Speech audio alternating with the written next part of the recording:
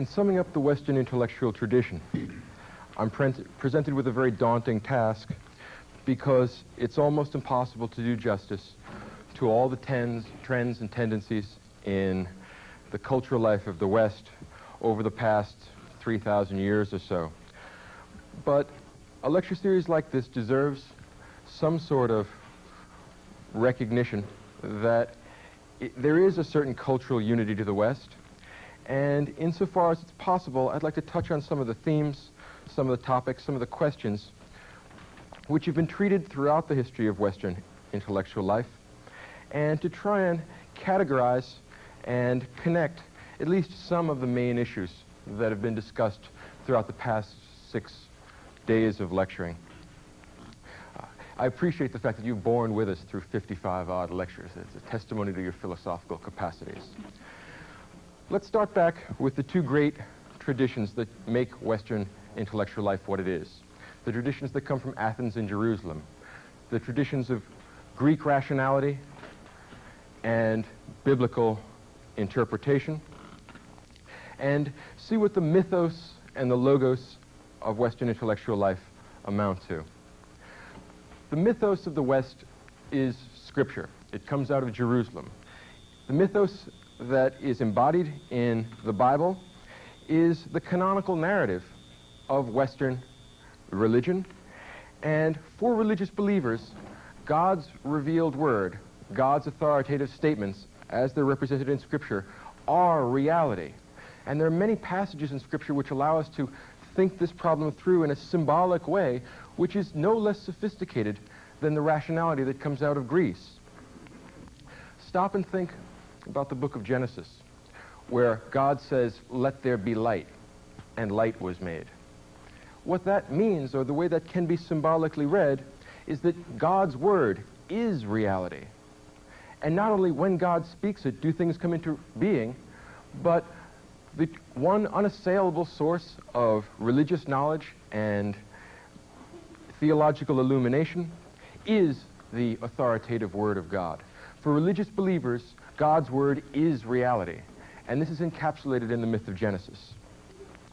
In the book of Genesis, the beginning of the world is given. For Christian believers, the last book of the Christian Bible, the book of Revelation, contains the end of the world. For the religious believer, everything from the beginning of the world to its end is contained within Scripture. And the great achievement of this scriptural tradition, this body of theological knowledge, is the idea of monotheism. The idea that there's one God rather than a plurality of nature spirits or a pantheon of gods as we'll find in Greece. The great achievement of the Hebrew Bible is the idea that there is only one God and that he has a providential control over history. And this is the central achievement of the Hebrew Bible.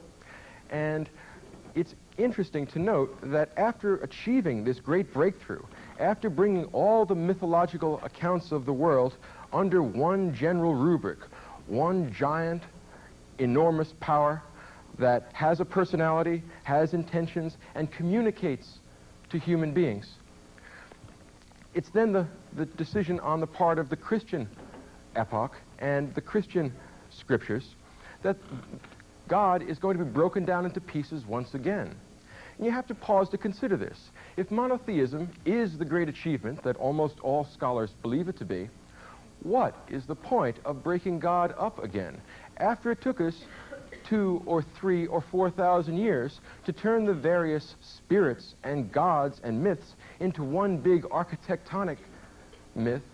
If it took that long to achieve the goal of monotheism or the end of monotheism, what is the point of reinventing or reinterpreting this God as a trinity, as is done under the during the Christian centuries? And I want to take a stab at the interpretation of that because it's worthwhile in that it tells us something about the kind of things that are most valuable to us. I would be inclined to say that theology is a kind of poetic discourse which allows us to speak about things of ultimate concern to us. And if it has become unfashionable, it has in some respect left us unable to talk about questions of ultimate concern. And it may be in that respect that we are the losers. So let's look at the Trinity, at the three natures of the Christian God, and see what sort of mythological interpretation, what kind of symbolic interpretation we can give to that. Now, it's very clear that God the Father is God, the giant authority figure. He's the God who creates and demands moral order. He's the kind of God who sends the Ten Commandments. He's the kind of God that tells people what thou shalt and shalt not do. He's the God that we met in the book of Job, when God speaks to Job out of the whirlwind and says, "Where wert thou when I created the world? Speak if thou hast understanding." That's God, the authoritative lawgiver. That's the God that Freud understands, the mythological father figure raised to an impossibly elevated extent. But the difficulty here is that this is not entirely satisfactory in a psychological sense. God as a lawgiver is a necessary part of any theological conception, or of the West's theological conceptions, but in many respects it's psychologically unpleasant, unattractive, and somewhat lacking. Not that we could ever dispense with God's function or God's qualities as a moral lawgiver, but in fact he seems a rather distant and a rather forbidding and a rather unkind God, a God to whom we are, as Jonathan Edwards says, sinners held over a fiery furnace, threatened with damnation by a God that is distant from us, that is enigmatic, that is difficult to interpret, and is very hard to sympathize with, and it is very hard to placate. The implacable God of ultimate righteousness is God the Father. This is the God that Job talked to, and it's an indispensable element in God. But there are two other elements which are worth consideration, and which offer us not a different God, but different faces of the same God, of the same universal moral force. Jesus, as an incarnation of God, is God that has human characteristics. He's the suffering God, the God that knows what it's like to be us. Jesus is the God that has the most human and humane of characteristics. It is not that there's anything less moral about the Jesus stories than there are about the God the Father stories, but rather that it is much easier to sympathize with the suffering Christ than it is with the omnipotent moral lawgiver. He is more accessible to those that suffer, and since human suffering is to a great extent the human condition, it is in some respects a humanization and a universalization and a connection between the ultimate moral order of God's awesome majesty and the everyday agony and the extraordinary misery that's sometimes visited on human life. Jesus is the God of mercy, the God of suffering, and here I'm not trying to convert you to Christianity, but rather to help you to interpret and appreciate one of the central sets of myths in the West. When I talk about the Greek pantheon, I will not be trying to get you to worship Zeus, but rather to appreciate what these images mean and to take what wisdom you can from them.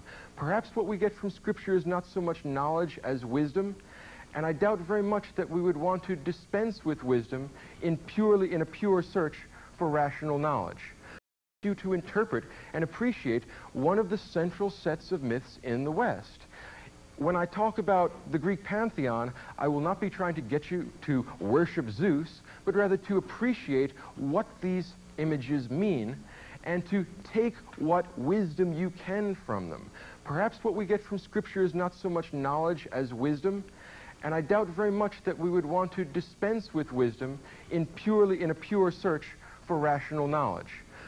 The point is that rationality isn't everything, and perhaps God's awesome morality is not everything. Perhaps we would like access to the divine in a human form. And perhaps it gives us a meaning to our suffering because there is no human life that lacks some sort of anguish at some point in time. Suffering is in some sense a necessary part of the human condition. What is it that Dostoevsky said? That suffering is the origin of all consciousness? Well, Jesus is the suffering God, And what makes him profoundly different from us is, of course, that he is God and man at the same time. But to take it beyond that, when we suffer, when we cause others to suffer, there's in some respects a justice to it, because in fact we can view this suffering as somehow being caused by our own depravity or by the depravity of our humankind, of our human species. In other words, if we're going to cause misery for other people, it should not surprise us that it comes back to haunt us. What comes around goes around. What's remarkable about the Jesus story is that he's the only example of someone that suffers, and suffers grotesquely, because the story of the crucifixion is one of the most horrifying myths, not just in the West, but across the board. The suffering of Christ is entirely undeserved, because one assumes that he's the example of the morally perfect human being. Even those that are outside the Christian tradition, or atheists or of some other faith, usually recognize that this is a man that's praiseworthy, if not divine, and that whatever suffering he incurred, he didn't do anything to deserve it. The difference between Jesus and us is that we suffer because we have it coming to us. Jesus suffers for no reason that we can see. He can take upon himself our suffering, give it meaning, make it bearable. Jesus is the God of suffering humanity. And the significance of Christ's crucifixion and death, I think, is something like this. In the Hebrew Bible, sacrifice is very important. Remember when I gave the lecture on Kierkegaard and we talked about Abraham and Isaac? That case of the human sacrifice did not actually go through. Instead, if you read things like the book of Leviticus, sacrifices are regularly scheduled and regularly programmed, and as a gesture of respect towards God, you can't just sacrifice anything to him. In fact, you have to sacrifice a sheep or a ram or a goat, and not just any sheep or goat, but the perfect sheep, the one that is spotless, the one that has no blemishes. The movement from the sacrifice of animals without physical blemish to the sacrifice of the man without moral blemish is an upping of the ante. Instead of a recurrent set of sacrificial animals, we are going to have a one-time only deal. We will sacrifice the one example of the morally perfect man, and that may be a way of interpreting the idea of Christ as God's son. Not son in the literal sense, but son in the sense that he's the one that comes closest to approximating perfect human virtue. If we take that reading, then what happens when Christ is sacrificed for our sins is that he takes the place of all the animal sacrifices, and history turns a corner. This conception of the world, this conception of religion, this conception of the good life leads us to a conception of God's providence, leads us to a conception of human history as meaning something. All of our unhappiness, all of our evil, all the injustice we both see and feel ultimately means something. And if it is possible to get to the marrow of myth and find some meaning to the everyday lives and the everyday pain that we encounter, then myth will have done its job, regardless of how you want to organize it and what sort of epistemological qualities you want to attribute to it. This is the import, I think, of the second of God's incarnations, God as Christ. Perhaps the most interesting of the incarnations of the Trinity is God the Holy Spirit, God the Logos. This is the God of the philosophers. It doesn't have a body. It seems somehow to be universal. If you will remember from the Acts of the Apostles, where the Holy Spirit comes down on the disciples of Christ after his death at Pentecost and gives him the gift of tongues, the ability to transmit information across languages, across time, across culture, is, in some respect, what makes the human project and human history and all of the human species into one large unity. The God of the philosophers is the Holy Ghost. It should come as no surprise later on that the Holy Ghost or the Holy Spirit will be a big theme in German idealism. The Geist of Hegel is in fact the Holy Ghost. Philosophers would prefer to leave out the most overtly mythological elements because usually the literalness of religious myth is somewhat unattractive for them. It's not always the case. You can look at counterexamples like Aquinas, but throughout most of the Western intellectual tradition, God, the Holy Spirit, has been the God of the philosophers. It's the most abstract, the most universal, and it's this ineffable something that connects all of human souls and all of human aspiration. So the point of splitting God up into three parts, after the tremendous labors involved in unifying God under one rubric, under the idea of a single God controlling all of destiny and all of human experience, is to create accessible faces for a God that is in fact inscrutable. As God says to Job in the whirlwind, "Speak if thou hast understanding. Where wert thou when I created the world?" Since different people under different circumstances for different purposes need different access to the divinity, the idea of a Trinity is a way of making God's awesome mystery accessible to people and under circumstances in which it would not be accessible. This is the fundamental substratum. This is the mythological foundation of Western culture. Now, when I say that it's the mythological foundation, I do not mean that in a pejorative sense. Myth is a kind of narrative which is the earliest and, in some respects, the most primitive kind of explanation, but we will probably never outgrow it, and the proof of that is the fact that we haven't run out of literature. In fact, all literary attempts are ways of creating myths which imaginatively engage the human psyche and tell us some things that logic or science perhaps is unable to articulate. If it suffers from the defect that it is less clear than formal logic, if it suffers from the limitation that it is less obvious than physical science, it also has the advantage that it extends the range of our discourse at the cost of loosening up our diction. If we don't speak as precisely, we can extend the reach of the things we can talk about.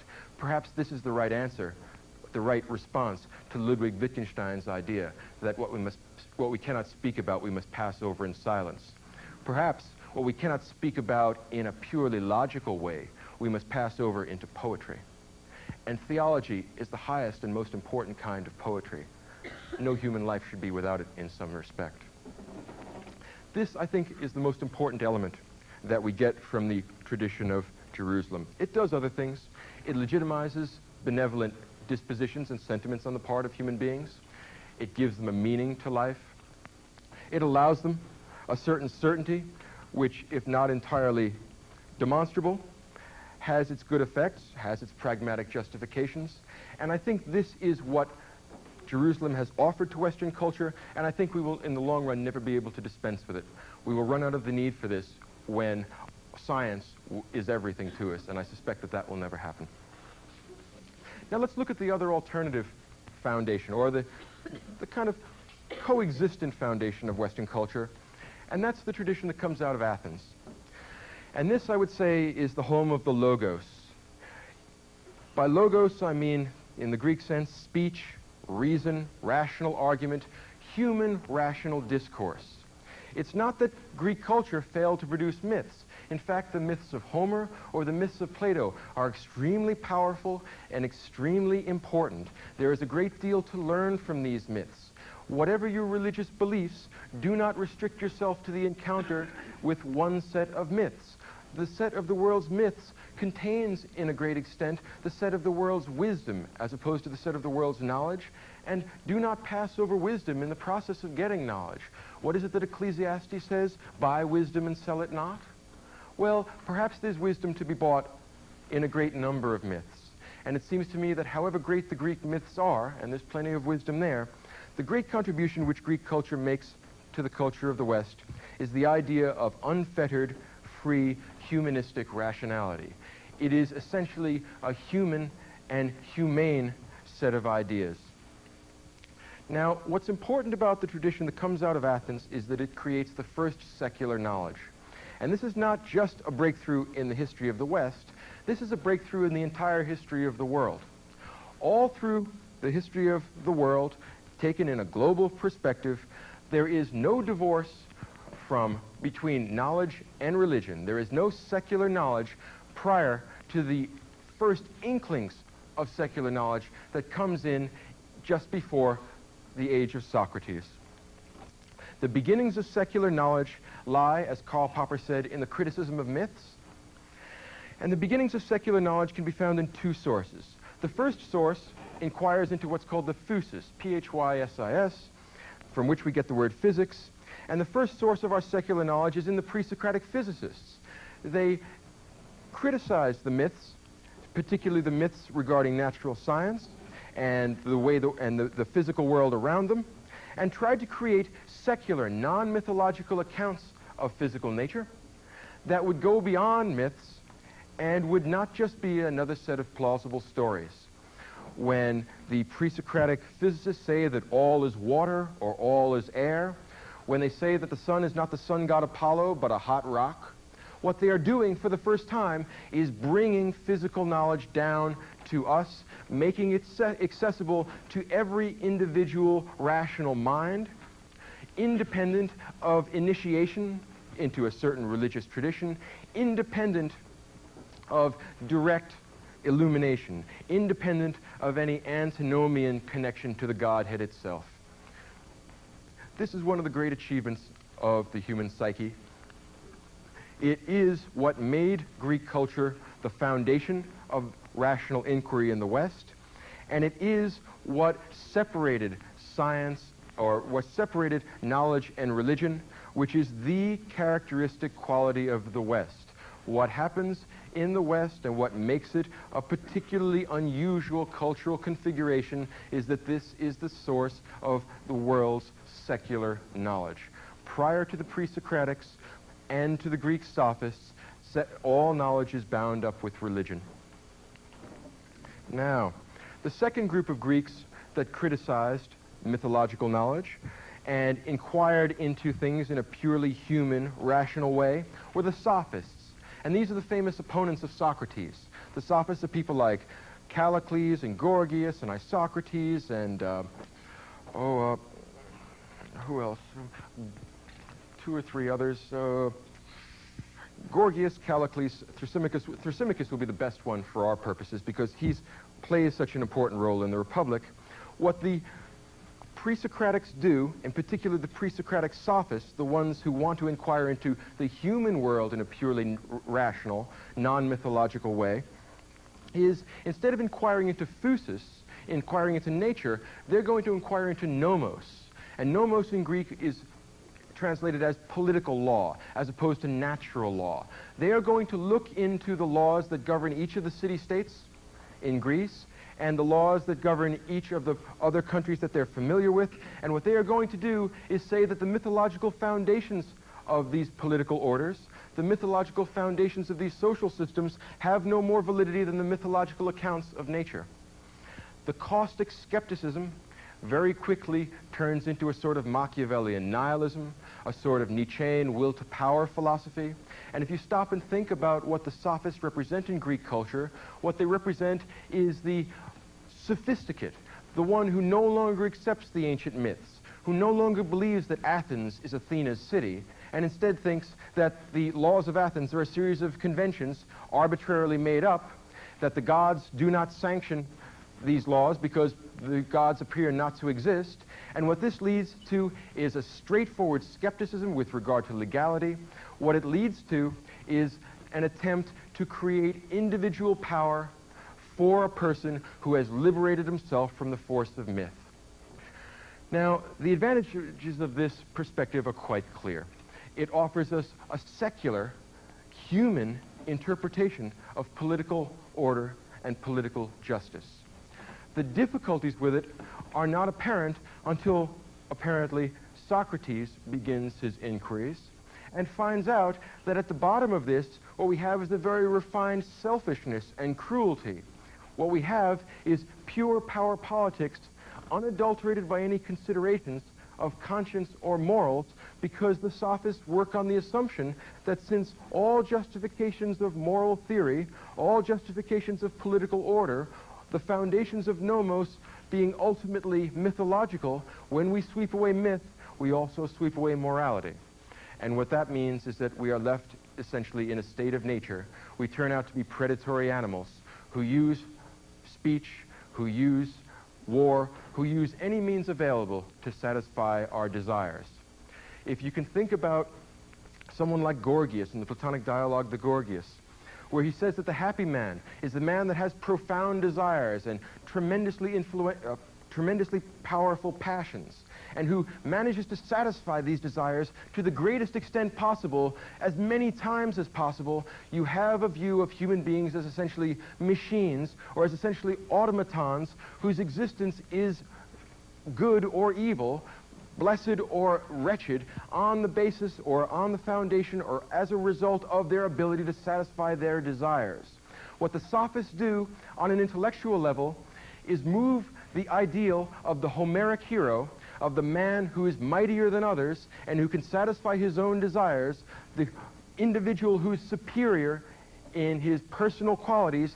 What they do is take the idea of the Homeric hero and turn it from a heroism of the body to a heroism of the soul, a willingness to question all morals, a willingness to question all sources of political legitimacy.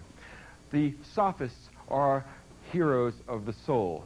If they are lacking in moral justification or in moral distinction, one cannot dispute their heroism. Socrates is the next step in this development. Socrates is as much a myth, frankly, as Jesus. Who knows what he was in real life? What we know about Socrates from the Platonic dialogues is a beautiful, profound, and eminently witty hero of the soul who not only has mental powers, but he has, in addition to that, a sort of conscience which is both intellectual and ruthless in its penetration. Socrates represents the will to knowledge, at least as we get to know him in the Platonic dialogues. If, on the other hand, you were to read Xenophon and his treatment of Socrates, you get something like, I don't know, the Greek analog of Ben Franklin, a kind of wise old man, but not nearly so heroic, not nearly so profound as the image we come away with in Plato. So whatever Socrates is in historical fact is not really the issue for us. The issue is what Socrates represents as a symbol. Socrates, in symbolic terms, is Greece. Socrates represents the will to rational knowledge. Socrates represents divine insubordination, the Promethean demand that we bring knowledge down from the heavens into the agora, into the marketplace, into the world of human beings. And if we can't get complete access to ultimate knowledge, to the form of the good or the form of the true, we can at least strive for it, and the striving ennobles us, and nobility, whether of the soul or of the body, is one of the chief Greek virtues. And we cannot dispense with Socrates' moral nobility, his intellectual nobility, when we encounter him in the Platonic dialogues. Socrates is the hero of knowledge. He supplants the Greek hero of warfare. He is the man who is heroic because he does only good to other people, never harm. He stands the ideals of the Homeric hero on its head. And for that, we are eternally grateful to Plato because he has offered us an icon, a perfect image of what we potentially could be if we were to lose our complacency and our smugness and our self-indulgence. Socrates is a kind of beacon that asks us always to accept our knowledge as provisional, never to allow our certainties to ossify into an inability to question ourselves. And if we look back on the history of philosophy, every great philosopher in the Western tradition has had that capacity to interrogate himself and an unwillingness to accept halfway partial answers. Socrates is the eternal gadfly, and the reason why you ought to make his acquaintance when you finish reading or listening to this set of lectures is because it is good for your soul. Socrates demands that we confront our soul, and if we concede to his demands, we can only be made better, never worse. As Socrates says in The Republic, the good man does no one any harm, and he's been doing people good for 2,500 years. Now, The Western intellectual tradition amounts to an uneasy braid of the intellectual traditions that come out of Athens and Jerusalem. And I say uneasy because there are parts of Athens and Jerusalem and the view of human life and the view of human existence that they have that go together well, but there are parts that do not go together well. And there is a persistent, unreconciled tension between these two, and I strongly suspect that this tension is not reconcilable, that it asks us to do contradictory things sometimes. Let's try an example. And the example I want to go for is to compare the tablets of good, or the conceptions of virtue, characteristic of Platonism and Christianity, on account of the fact that they offer us different perspectives on the human condition. Platonism says that a good man is wise, courageous, moderate, and just. He's got the three parts of his soul, the gold, silver, and bronze. Each of the parts of the soul is in harmony. The city is like the man, so when each of the parts of the city get into harmony, we have an isomorphism between the city and the man. And these virtues taken together, wisdom, courage, moderation, and justice, are in fact what it means to be virtuous. That is the true spiritual arete of Greece. Let's connect that to the Christian virtues, faith, hope, and charity. A different tablet of virtues, but they are in some respects connected, and they are not necessarily exclusive, with one possible exception. Let us think about the problem of hope and its mythological formulations. For Christians, hope is a virtue. And if you want to buy into this conception of the world, you must accept that there are things to hope for, and hope is not foolish or evil. It is one of the things that makes us what we could be, that allows us to fulfill our potentials. But in Greek mythology, that's not the case. Those of you who are familiar with Pandora and her box, well, she's the one who gives all evil to the world. And when she opens the box that the gods have told her not to open, all evils fly out. She closes it up and hears that there's one more thing inside the box and decides, well, while I'm bringing all of evil to the world, might as well open the box, and what's the last thing that comes out? Hope. In other words, it appears that for the Greeks, hope is a vice. This is a very difficult and profoundly unsettling conception. What possible standard could we bring to bear on this question? Are we not forced here to a Kierkegaardian, criterionless choice? What could prove for either side of the argument whether hope is a virtue or a vice? Very hard to say. Surely, in the biblical tradition, hope is a virtue. Hope in God's providence, hope in God's justice, hope in God's moral order are enjoined upon us by Scripture. In the Greek tradition, hope is the step just before disaster. Those of you who are familiar with Thucydides' Peloponnesian Wars, who are familiar with that awful, that horrifying dialogue between the Athenians and the residents of Milos, know that in pure power politics, you must accept the simple brute facts of coercion, and if you do not, you are placing yourself in grave peril. The Melians, when threatened by the much more powerful Athenians, say that we have justice on our side and we will not give in. We think freedom and virtue will win out in the end. We hope for help. We hope for divine intervention. We hope for something that will clear us up and will allow truth, justice, and virtue to win out. And after they do their hoping, the Athenians come in and kill everyone. All the men who are alive get killed. The women and children are sold into slavery. The city is destroyed. The Melians are dead. There is a moral there about what hope is. Hope is a vice in the Greek tradition. A very dangerous and unsettling question. Now, once we get to these impasses, we have to make decisions. I don't know how to guide you through that. If any of you figure out how, let me know. But in the interim, until you do, at least expose yourself to the possibility. Ask those Nietzschean questions. I ask you to have not just the courage of your convictions, but the courage to question your convictions, which is far rarer. If you are willing to take that chance, the potential benefits are as great as any offered to any human being. Now, let's get beyond the simple dichotomy between Athens and Jerusalem. Let's begin to think about the human psyche itself. There is in every human being a rational and an emotive part. None of us are entirely creatures of sentiment. None of us are entirely creatures of rationality.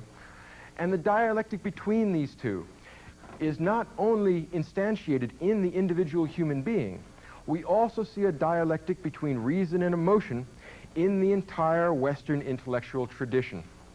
This dialectic is probably a consequence of the fact that it's built into either of us or all of us, and the fact that it's built into us means that different sorts of functions are going to be served by different degrees of emphasis on reason and emotion.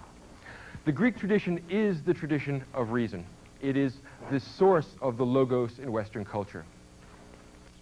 The tradition of biblical religion is profoundly emotional. This is not to say that it is exclusively emotional.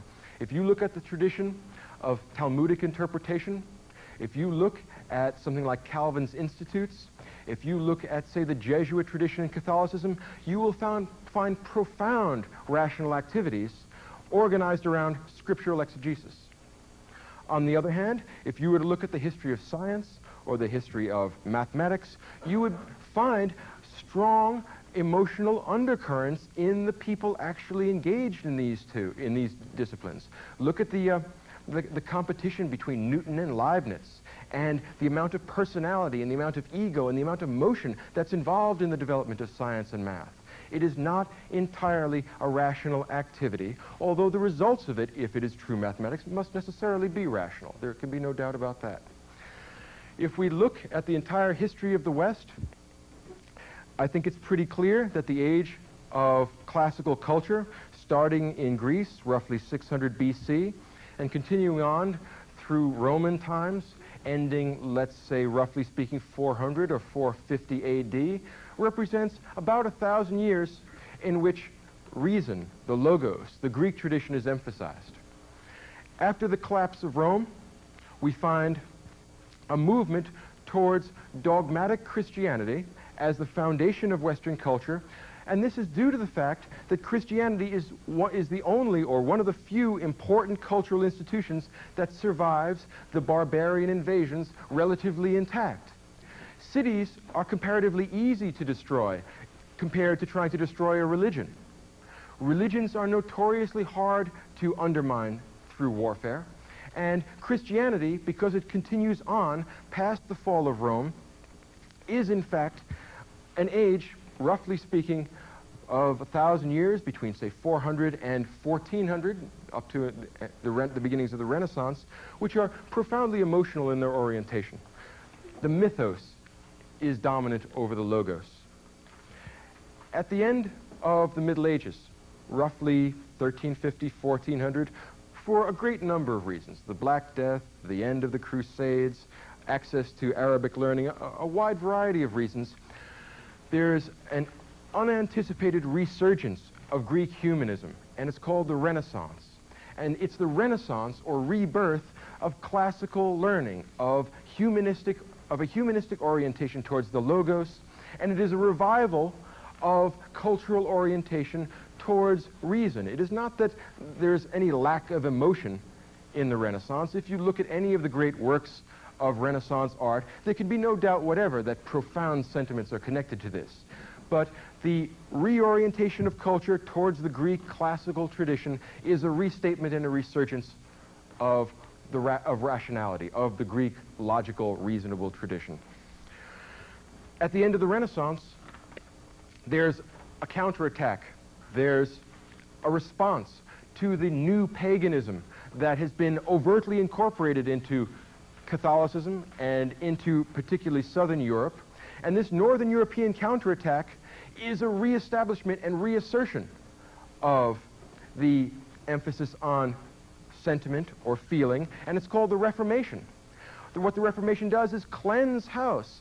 It gets rid of all pagan non-scriptural elements and leaves us with a sort of emphasis on emotion that does not preclude the possibility of powerful intellectual work being done, but which emphasizes and is ultimately founded on the mythos. As Luther said, he who would be a Christian must tear out the eyes of his reason. Now, one of the unfortunate consequences of this is a period of warfare and conflict, which is a disgrace to all parties. And the response to that, the Greek response, the rational response, is called the Enlightenment. And what we see here is a revival of the Greek tradition of rationality. And what we see there is a re-emphasis on rationality, is a re-emphasis on reason, and a movement away from the mythos to the logos. God is no longer the center of discourse in the Enlightenment the way it was in the Reformation. The new center of intellectual life is now going to be nature. We move from God the Father to Mother Nature. The response to the Enlightenment comes about the beginning of the 19th century. It is a revival of sentiment, profound feeling, and this is called Romanticism. A great age for literature, if not for theology, although there are some theological works. And this, again, appeals to the other half of the human psyche. It appeals to our emotions. It appeals to our feelings. It appeals to our desire for a mythological orientation, a desire to get away from the sterility of mere reason. And the next phase after that, there's a revival of science, a revival of the Greek tradition, a revival of simple or at least direct rationality in the late half of the 19th century. We might call this the age of science. And once the age of science breaks down, and I think that conclusively is over by the time we begin the epoch of World War, we are now in another age of irrationality, an age of heroic sentiments, of profound feelings, of great emotions. So in other words, throughout the history of the West, there's been a dialectic between reason and emotion, as perhaps there is within our own individual lives, within our own individual psyches. And this is not a question of either or, it is rather a question of degree. It is a question of how much emphasis will be placed on reason and emotion. The Christian or the biblical orientation, the Reformation and Romanticism and the modern age, the 20th century age of the ego, are all ages which stress the limitations of rationality. The Greek tradition, the Renaissance, the Enlightenment, and the age of science in the late 19th century are the ages which stress discipline of the emotions, restriction of sentimentality, limitation on the non-certain or non-rational. It's not a question of either or, it's a question of degree. Both must be part of any living, vital intellectual tradition. Now, realism and idealism, and I'll close with this, or at least this part of the section, with a consideration of that. We have a myth in the West, it's not a biblical myth, but it instantiates the idea very nicely of the tradition within the rational tradition, of a conflict between the realists and the idealists, of a conflict between the metaphysicians and the naturalists, of a conflict between those who are skeptical and those who are dogmatic. And this myth encapsulates that in a beautiful and profound form. The myth I'm talking about is called Don Quixote, and all of the great rationalists, all of the great metaphysicians, all of the great dogmatic idealists are latter-day Don Quixotes. They're all knights errant who are going to do some great and incalculably profound thing, and they never seem to entirely achieve it. On the other hand, the skeptical, naturalistic doubters, those who are inclined to bring us back down to earth, are instantiated in the mythological formulation of Sancho Panza. Think about the connection between the English intellectual tradition and the German intellectual tradition. We have a bunch of lofty and somewhat obscure and nebulous knights errant who are going to construct metaphysical systems that are going to answer all possible philosophical questions. It is a wonderful aspiration. It has never yet been done successfully. The whole intellectual tradition that comes out of England, comes out of Scotland with its this worldly, secular, skeptical orientation, is like Sancho Panza telling Don Quixote that windmills are windmills. it is worth considering that while I think there is no doubt that windmills are windmills, Don Quixote cannot be entirely written off. If he is never successful, he still represents one of the greatest elements in the human psyche and one of the greatest elements of what we could potentially be.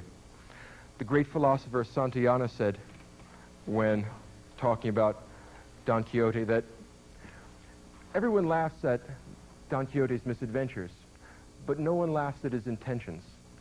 In fact, when we think about his intentions, we cannot help but be impressed, and no matter how many times we're faced with failure, throughout all aridity and all disenchantment, we cannot help but admire his aspirations, and it may be that Don Quixote is the one who keeps reminding Sancho Panza that hope is a virtue.